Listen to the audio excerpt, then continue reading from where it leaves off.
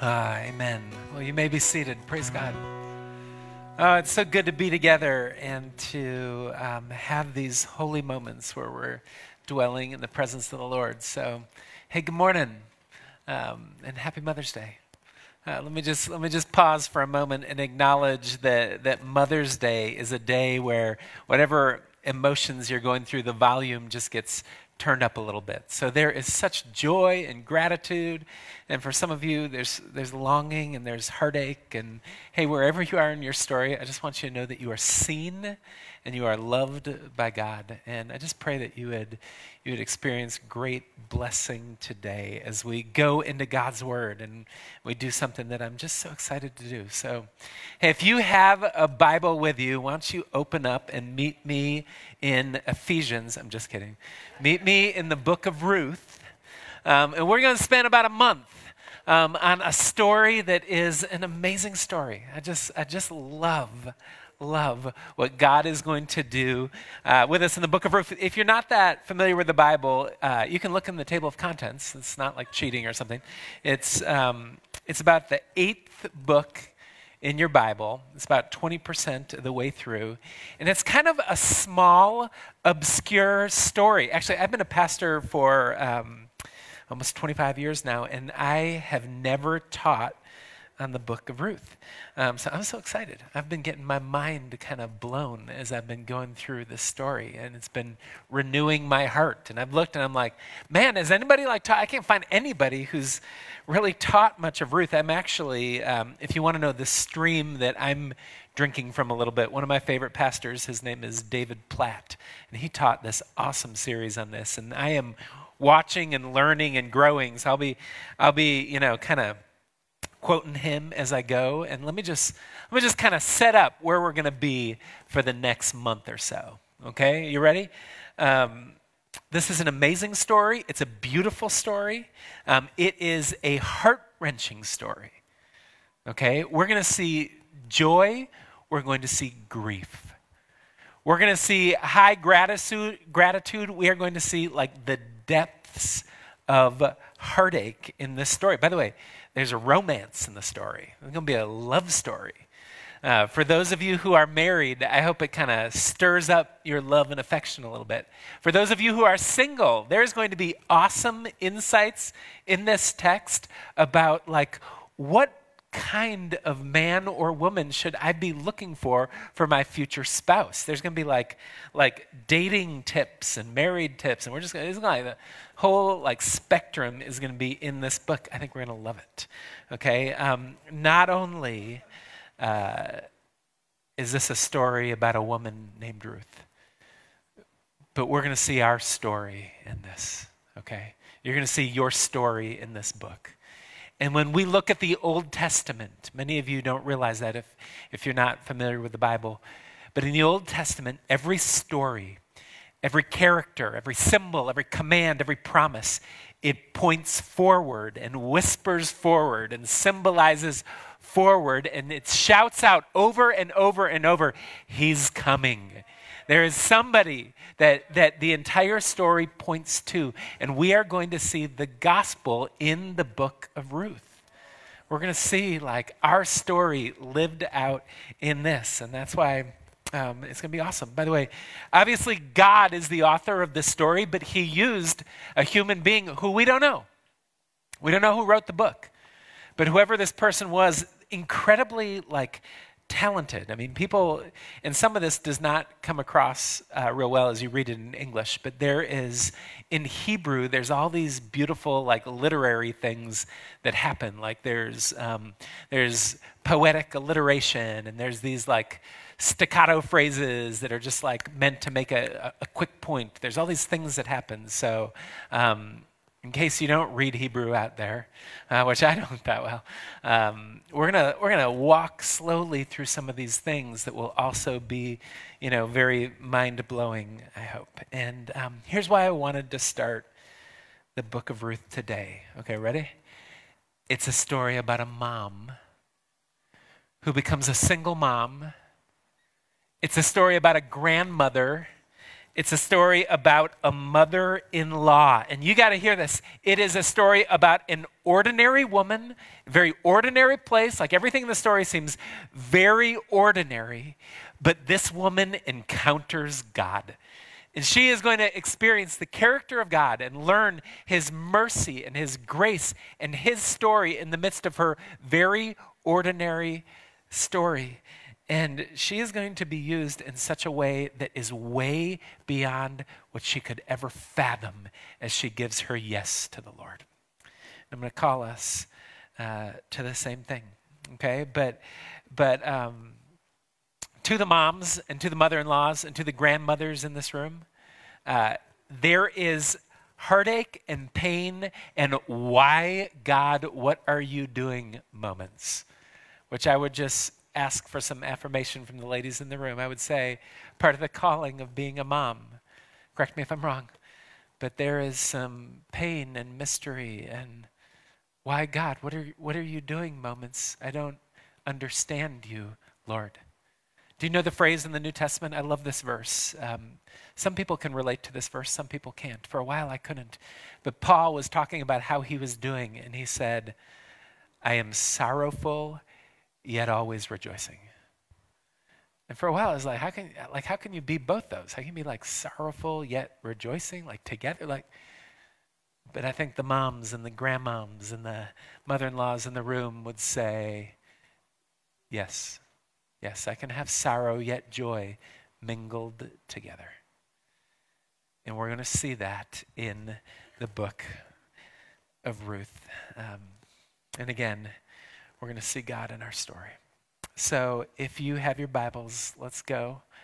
Verses 1 through 2. We're going to go verse by verse like we always do.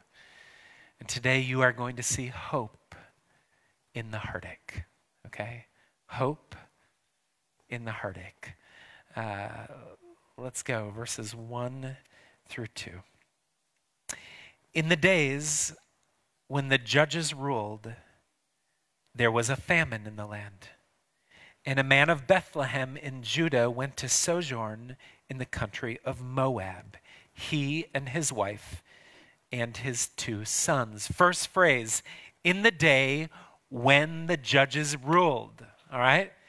He's going to start out and say, hey, there's a timeline, there's a context for this story. It's in the days when the judges ruled.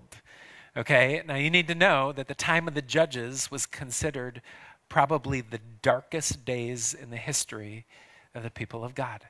In fact, if you have your Bible, if you have like an actual like Pages Bible, that's what we used to read around here, like actual Pages Bible, look back one page. Just like look back one page at the book of Judges and look at the final verse in the book of Judges. And this verse is like a summary of the entire book. Like this verse like captures the entire book of Judges. It's Judges 21:25, okay? And so here's what it says. In those days, there was no king in Israel. Everyone did what was right in his own eyes. Look at me. That's not good. All right? There's no king. We just live our own truth. We just do what we want to do. We would just say, hey, this is right for me. It might not be right for you, but I'm going to do whatever's right in my own eyes. And that defined a whole epoch in history. Does that sound familiar? Maybe, maybe not. I don't know. Everyone did what was right in his own eyes. And just to kind of summarize book of Judges before we get to the book of Ruth, there was a pattern that happened. Please don't miss this pattern all throughout the book of Judges. It happened 7 times in the book of Judges. Here was the pattern. Ready? The people turned their back on their God. The people said, I'm going to do things my own way. Thank you very much. I'd like to not repent, follow you, depend on you in faith. I'm going to do what I see is right. And God's like, all right, I'll let you do it then. And what happened is pagan nations would invade, oppress, enslave them. And when they were enslaved and had nothing, finally the people would turn. Here's a pattern. And they would cry out to God and say, God, we repent. We want you again. Can you send us a deliverer? And God, here's a pattern. He sent a rescuer, a deliverer in the form of a judge. So there's one named Gideon Gideon, and one named Samson, and one named Othniel, and one named Jephthah. And it's like book of Judges over and over and over. And they would rescue the people. And then here's what would happen. In their freedom, the people of God would get fat, happy, apathetic, content, and say, well, I think we're going to do it our own way, and whatever we see is right. And they would again turn their back on God, drift from God, and be oppressed. Does that sound like a familiar pattern? Everybody did what was right in their own eyes, okay? In the midst of that book of Judges, this story of Ruth happens in the midst of that pattern. And so let's look back again, 1 and 2. In the days when the judges ruled, there was a famine in the land. Okay, now listen, we don't realize the intensity of that word. Here in America, when we say, God, we're starving, what should we're trying to figure out what to get for the next meal. We're trying to make choices. Can you imagine, for example, being a mom and having no idea where food could possibly be happening to feed your children for the foreseeable future? A famine was like a heart-wrenching, like deep pain. There are places in the world in famine today. In Yemen, there's famine. In places in Africa, there's famine. There's famine. But you need to understand that back then, and certainly in this moment, famine was one of the symbols of like the oppressive, like judgment. Like here were people that turned their back on God. And the author even wants to bring out a point. Watch this. It's a literary point. There was a famine in the land, and a man of Bethlehem in Judah. The word Bethlehem in Hebrew means house of bread. And here's the literary point. There was no bread in the house of bread. All right? And in the midst of that moment, please don't miss this, a man and his family made a terrible decision. All right? They are in Bethlehem. They're in the house of bread. They're in the place where they can do like what happened all throughout Judges and what God called them to do all throughout the Bible, to say, God, in the midst of this difficult moment, in the midst of this mysterious moment, we're going to turn to you. We're going to repent of our sin. We're going to trust you. We're going to depend on you and watch you, oh God, to provide and protect and be our God. But that's not what they did, all right? It says in verse number 1, that this guy left, brought his family with him to sojourn in the country of Moab, okay? And Moab, if you were an Israelite reading this, there would be a collective gasp, okay? Okay, because Moab was a place that basically meant far from God, okay? Moab, first of all, geographically, it was far from God. They were in the promised land. If you know the story of the Old Testament, like the people were longing to get to the place where God was like, I'll be with you, I'll provide for you, this is my promised land. They left house of bread, promised land, and went to Moab. So that's just geographically, but way more than that. Spiritually, Moab was an evil, wretched, far from God place, okay? And I'll just spare you some of the details, I guess, because, I don't know, Sunday morning or whatever, but horrible sexual immorality, horrible idolatry. They had child sacrifices to their demonic, horrible god, Kamash. It was like this so awful of a place that God said in Deuteronomy 23, God said, you are never to go to Moab. You are never to intermarry with anyone in Moab. You are never, it even says in Deuteronomy 23, no Moabite is allowed to enter the assembly of God up to the 10th generation. This was like this evil, horrible place. And so you've got this guy who's like, hey, there's no bread. We're not trusting God. We're not going to do it we're going to run as far as we can from God. We're going to Moab. Chapter 1, verse 2. Watch this. The author starts giving us names. And in this book of Ruth, names are going to be very significant. A name isn't just like something that you're called, okay? Like we saw Joy and Grace, and Reeve dedicated. We saw joy and joy. Like there's a name calls out an attribute. Names are important in the Bible, okay? And we're going to see something happen very important with these names. So we get the names in verse 2. The name of the man was Elimelech. Okay? I know this is technical, but Elimelech is a phrase. El means God. Melech is the Hebrew word for king. Elimelech is a phrase that means, my God is my king. Don't miss the irony, okay? The author's like, don't miss this, all right? Elimelech, who is from Bethlehem in Judah. Do those words mean anything to any of you here? The one whose very name is my God is my king, in a time when there was no king, everyone did with himself, left the place of Judah where one day there would be a future king that would change the story. Left Bethlehem, the house of bread, and is like, I'm leaving Judah. My God is my king. I'm not acting like my God is my king. I'm going to Moab. And he brought his wife. Look at verse 2. The name of his wife was Naomi, which means the pleasant one.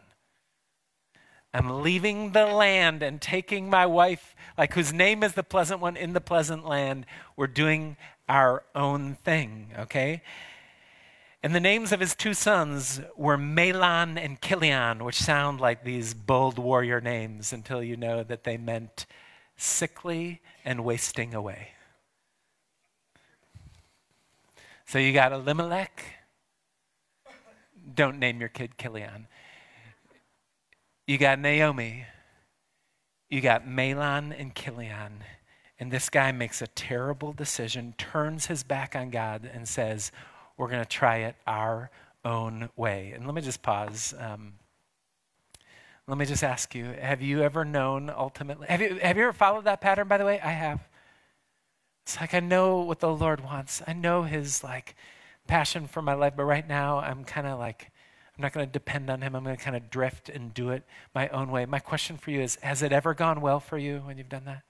Like ultimately, I know maybe short term, but ultimately, has it ever gone well for you or anyone that you ever know of when you turn your back on God and go towards Moab and live away from God? Let me tell you something. This man made this decision, and we're going to see 10 years of heartache represented in the next 3 verses, okay? So let me read verses 3 through 5. In Hebrew, this is like, it's a technique, it's a staccato technique, which means no emotion tied to it, no extra story, just like cold, hard facts. 10 years of heartache in 3 verses. You don't put these on your refrigerator. These are horrible. Ready? Verse 3 through 5. Watch what it says. And it's just heartache. You got to feel the heartache of these. But Elimelech, the husband of Naomi, died, and she was left with her 2 sons. These took Moabite wives. The name of the one was Orpah, the name of the other Ruth. They lived there about 10 years. And both Mahlon and Chilion died, so that the woman was left without her 2 sons and her husband. Okay? So just let's pause, and even from a mom's perspective, I want you to just hear this. You got to hear the heartache of this woman that just happened. Okay? Hear all the heartache of the story so far. Ready? Here's a woman, and first of all, she sees her family starving. She goes through those emotions. She sees her husband say, I don't care about God. We're uprooting from the pleasant place. I'm not going to live like my God is my king. We are going to Moab. Okay? She leaves home. All she knows, she gets to Moab. Her husband dies. Okay? Not only does her husband die, then her 2 boys go against the law of the Lord, and they marry Moabite wives, which would have been another collective gasp, like this intermingling with everything away from God, this false, horrible God of the land. Husband dies, boys leave home, marry Moabite wives, and then Mahlon dies, and then Chilion dies. In 10 years there, they obviously didn't have any kids. They didn't have any sons. So suddenly this woman is without husband, sons, grandsons. She's alone. And the two most painful aspects of the ancient world all of a sudden are in your face in this story. And I want to describe both of them, okay? Biblically, in the ancient world, here's the two greatest heartaches. Number one, the ultimate curse and tragedy in the ancient Near East was the extinction of one's name, okay? Meaning no heir to carry on your name. It's as if your family legacy and name was erased, and it was just this horrific feeling, okay? So number one, no heir to carry on their name. Number two, most feared thing in the ancient world was to become a widow, okay? And here's what it meant, ancient world, to be a widow. Not only no husband, sons, grandsons, like the sons and the husband, they provided for and protected a woman. But you need to know two things. If you're taking notes, this will be so important for the story, so I'd love for you to write these both down. Number one, there was no tangible provision. And number two, there was no intimate connection. No provision, no connection. No provision meaning no food, no provision, no one to provide. No connection meaning relationships like alone. You have this woman and the greatest pain was no provision, protection, connection, she has just loud and clear shouting out from this text, no hope, okay? No hope. That's what Naomi is going through right now. There is no hope. And you got to feel the pain of that verse to hear the beauty of the next verse, okay? Verse 6 through 7, watch this. This is the first time that the Lord is mentioned in the book of Ruth. Watch this, verse 6 through 7. Then she arose with her daughters-in-law to return from the country of Moab. For she had heard in the fields of Moab that the Lord had visited his people and given them food. So she set out from the place where she was with her two daughters-in-law, and they went on the way to return to the land of Judah. We're introduced to the Lord, okay? And this is the name Yahweh. Remember, names are important. This is the name Yahweh. This is the name that God said, this is the name I want to be known as. This is the name that Moses heard at the burning bush. This is the name that means the intimate, connected name of God. That I love you, I want to be near you, I want to provide for you, I want to protect you. This is the name I am who I am. Okay?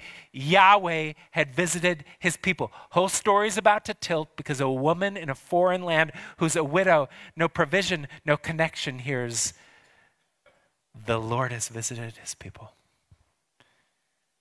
And she makes a decision that's the opposite of the Elimelech decision. She's like, we're going back. We're going to the Lord. The Lord is near. We're going back to the heart of God, in the presence of God, in the place of God. We are going back. It's like the light bulb goes on. And I just want to ask you the question.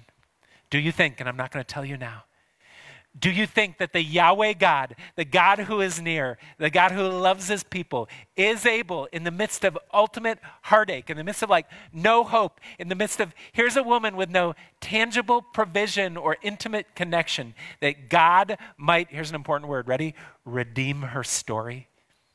You think God has a higher plan in the midst of the greatest heartache? You think the living God might just flip the script of this narrative? You hold on to that question. Naomi says, I'm going back, all right?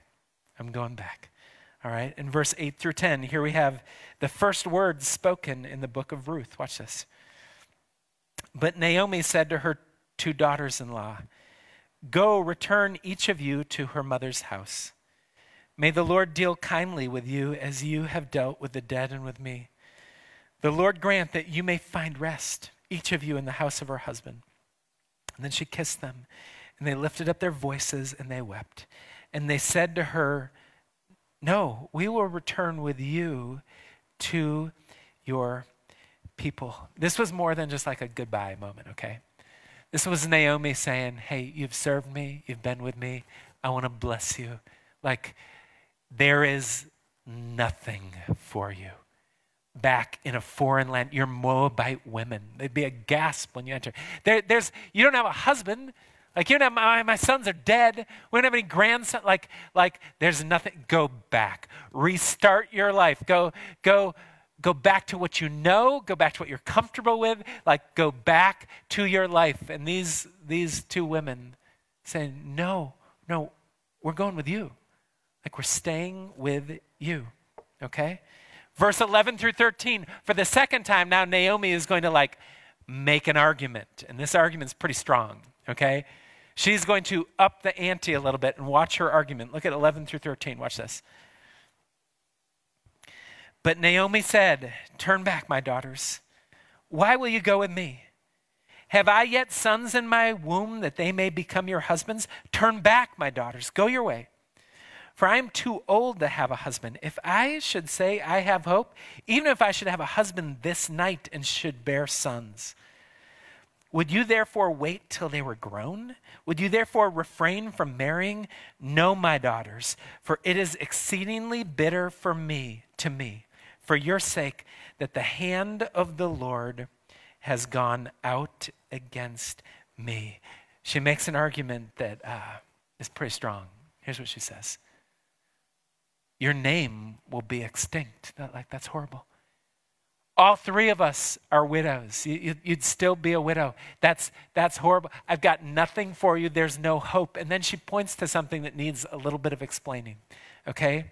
To be a widow in the ancient world in Bible times was so devastating that part of God's law, here's what God said, okay?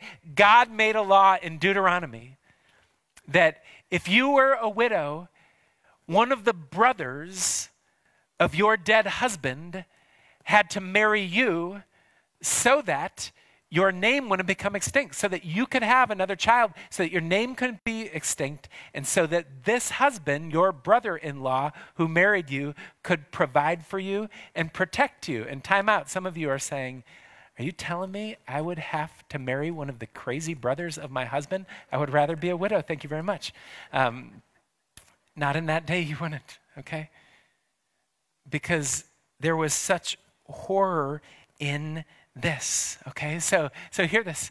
Naomi is like upping the argument, and she looks the two daughters in the eyes. And verse 14 is unbelievably important. In the world of pointing forward and following Christ, and in the world of this story. So underline it and don't miss verse 14. Let me read it to us. Unbelievably important. Here we go. Then they lifted up their voices and wept again. And Orpah kissed her mother-in-law, but Ruth clung to her. Don't miss this. Orpah counted the cost, weighed out the mystery, realized I don't know the future, I don't know where we're going, I don't know if it's going to align with my goals, my dreams, my heart's desires.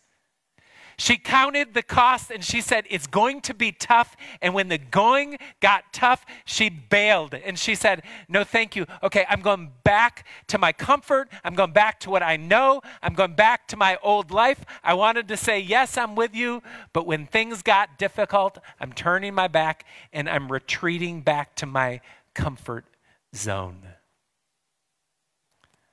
Ruth clung. I want you to underline that word, clung.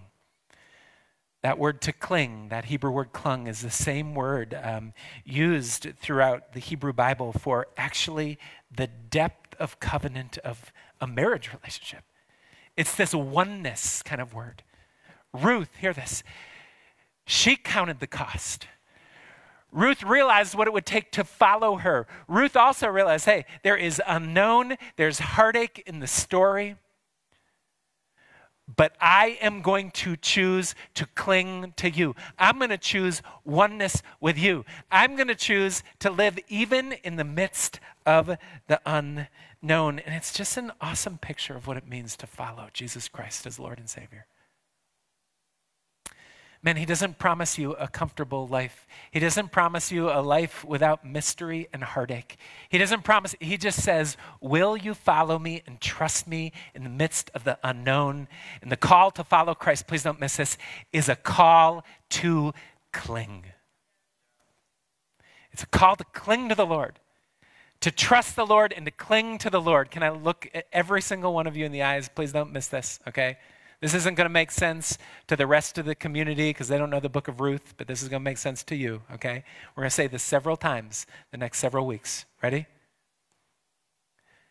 Don't be an Orpah. Don't you be the type of follower of God that says, I'm in, I want to follow, unless it doesn't align with my hopes, dreams, and desires. Unless there's mystery and heartache in the path. Because if there's mystery and heartache or even offense or anything like that, in that moment, I'm going to make the decision and I'm going to turn away from that wild, adventurous, heartache-filled, joy-filled, follow you to the ends of the earth, and I'm going to do my own way, my own thing. I'm going to retreat until I like it again. Then maybe I'll follow. Don't be an Orpah. Western Christianity is filled with Orpahs. Let me say that a second time. Don't be an Orpah. Don't be the kind of person that says, when the going gets tough, I'm out. As long as I like it, I'm in. When the going gets mysterious, I'm retreating from the Lord. Let me say it a third time. Don't be an Orpah. Don't be an Orpah. Means you got to choose to cling.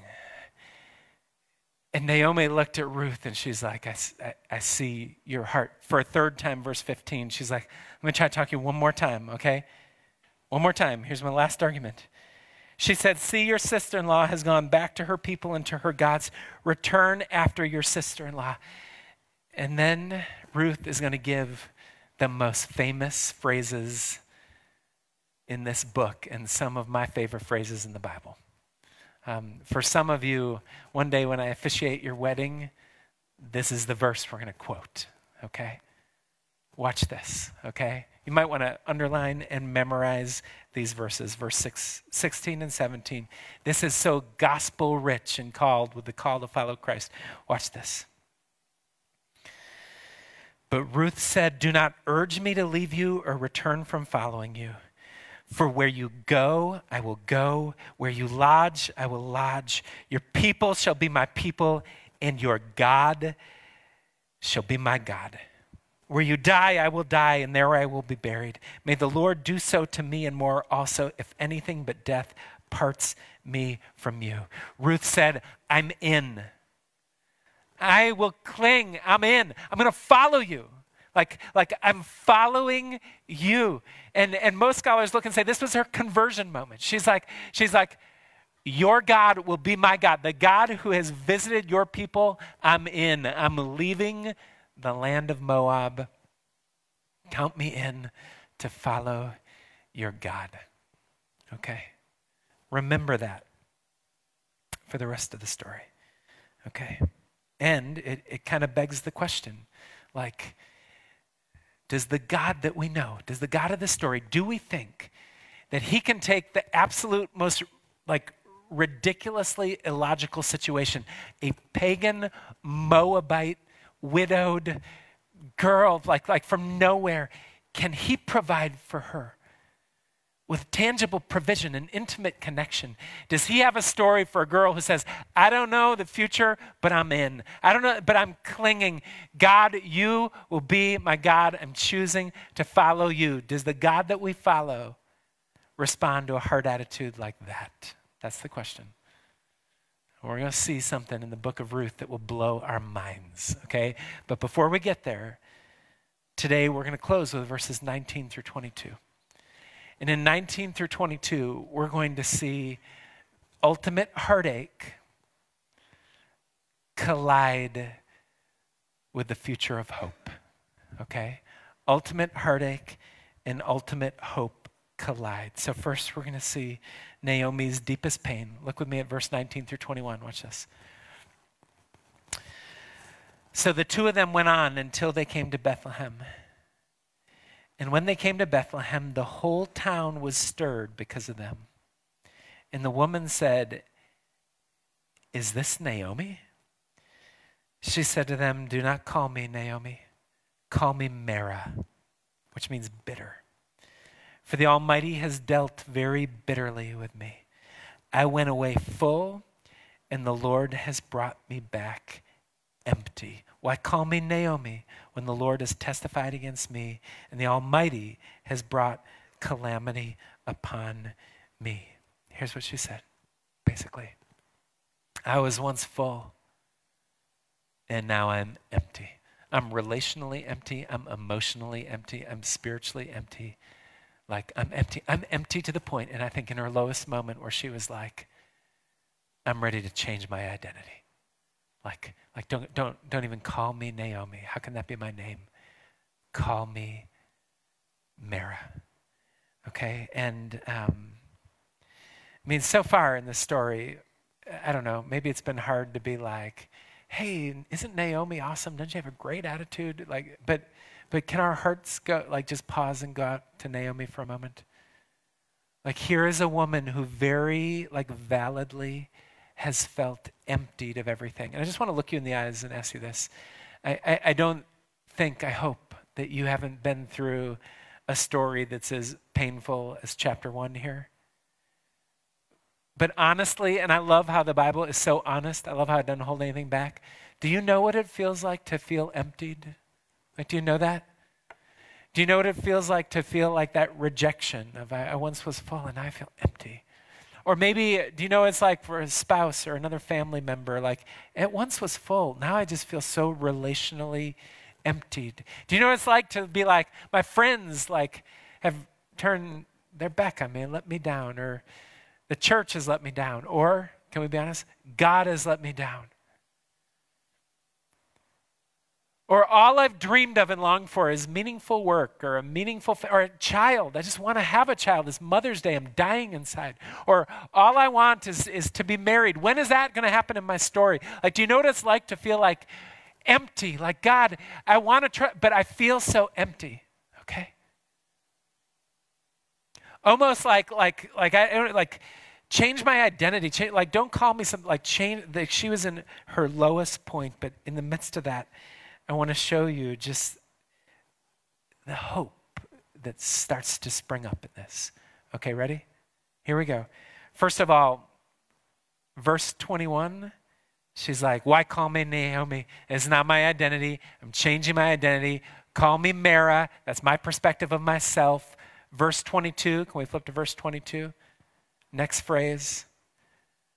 Please don't miss this, huge implications. Next phrase.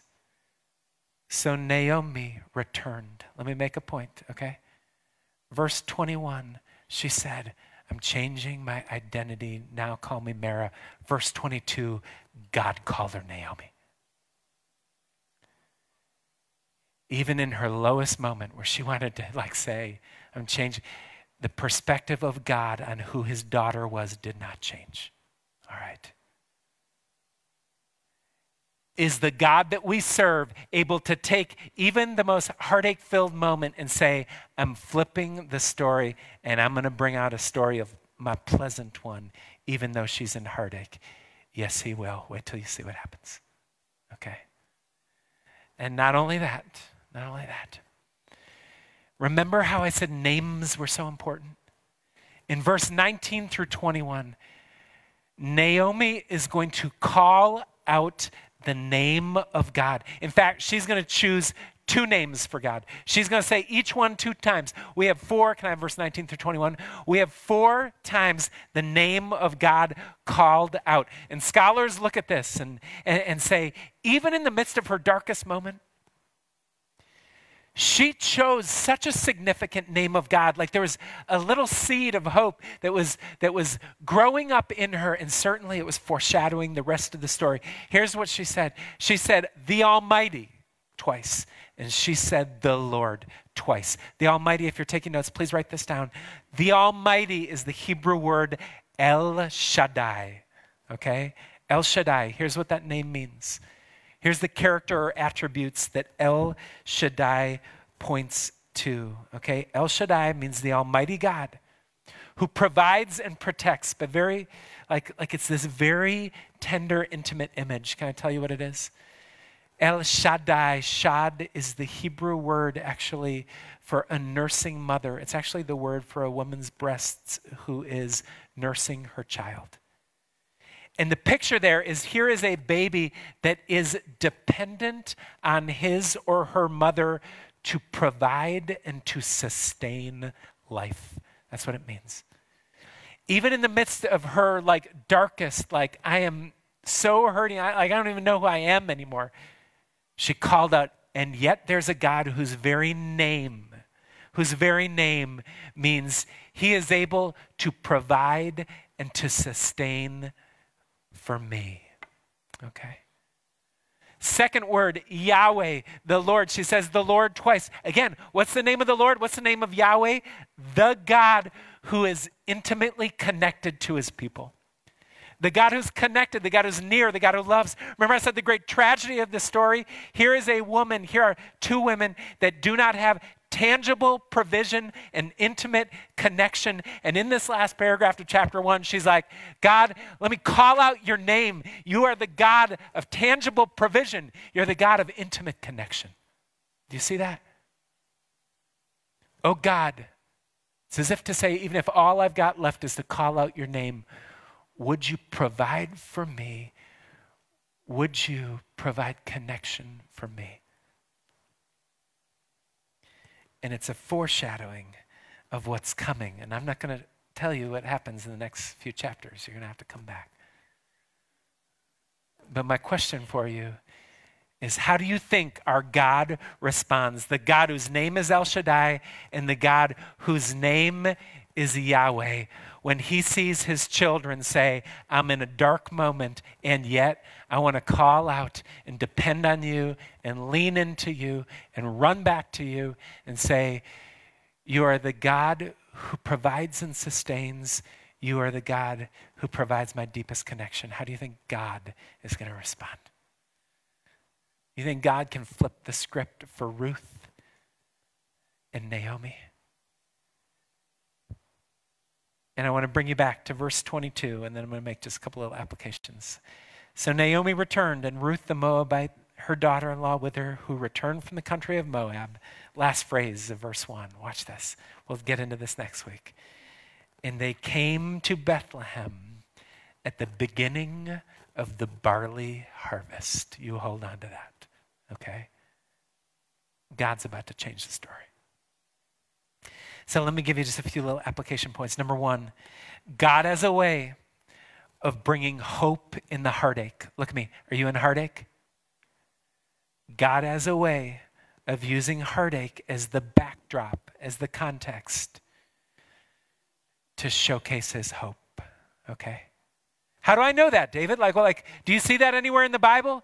You can flip the page and put your finger down. Story of Joseph, story of Gideon, story of Mary, story of Jesus on the cross, for goodness sakes. You pick a story, you're going to see heartache, and you're going to say a God who says, watch what I can do in the darkest moments. Second point, this is going to be so encouraging for you guys. This is for me. Ready? Your past sin does not disqualify you from the mercy of God. Can I say that again? Have you walked in Moab? Have you ran from God? Have you turned your back on God? The record of your sins, it says in Colossians 1, when you choose to follow Jesus and cling to Jesus, it's nailed to the cross. He remembers it no more. Your sin is not as strong as the mercy of God. Though your sin is great, his grace is greater. All right? Your past sin does not disqualify you. For some of you, that's the message you need to hear. And then finally, when God's people trust him to be the source of provision and connection, God will show redeeming love.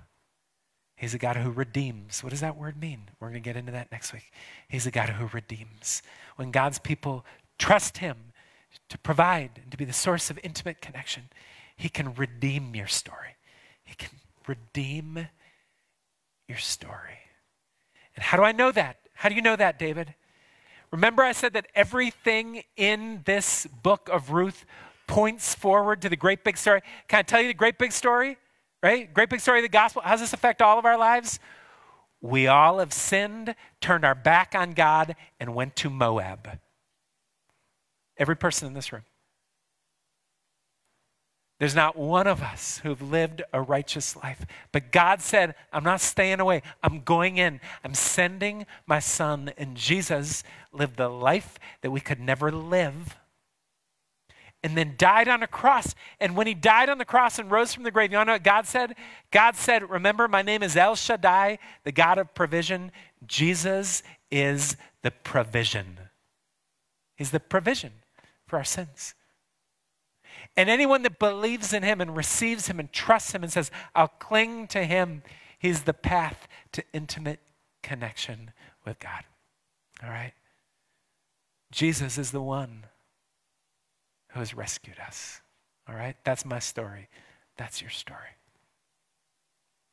And that's the story that we're going to see in the book of Ruth. Worship team, would you come on up? Oh, Father, would you open our eyes and our hearts to the story, the great story. Thank you that you're a God that is not done with us. Thank you that you're a God that brings hope in the midst of the greatest heartache. Thank you that you love us and meet us and want to be close to us. Jesus, we just love you. And as we take communion, we want to just celebrate you, God. It's in your name we pray. Amen. I heard that quote this last week that said, in the darkest times, when we feel like we've been buried, from God's perspective, we've been planted. Isn't that beautiful? Like when you think you're buried, from God's perspective, he might be planting you to bloom something that will showcase him. In the ultimate story of that, we just symbolize now with communion. The night before Jesus was crucified, he's like, I'm about to go through the greatest heartache. My body's going to be broken. My blood will be shed. And in this heartache, this is my plan to surge forth the hope that will change the world. And so we take communion to celebrate, to remember, to humble ourselves. Actually, it's this moment where you're meant to look inward and to say, God, I repent. Am I living like Elimelech, like there is no king? Am I running in Moab in any way? God, forgive me. Let me cling to your body and your blood. I want to follow you, Jesus. If you're a follower of Jesus Christ, it's a moment to repent and to come back to Bethlehem. If you've never given your life to Jesus, this is the moment. Don't come up and take communion as a ritual. Give your life to Jesus Christ. Say, I want to cling to you. I've been walking in Moab too long. I want to cling to you, Jesus, and watch what he can do with your story. So if you're on one of our ministry teams, would you come on up to the front or to the back? And we would love to pray for you. Anyone will pray for you here. Take some time before the Lord. Humble yourself. And when the moment's right, come on up and take communion. And then let's celebrate in worship. Okay? Spend some time before the Lord, then come get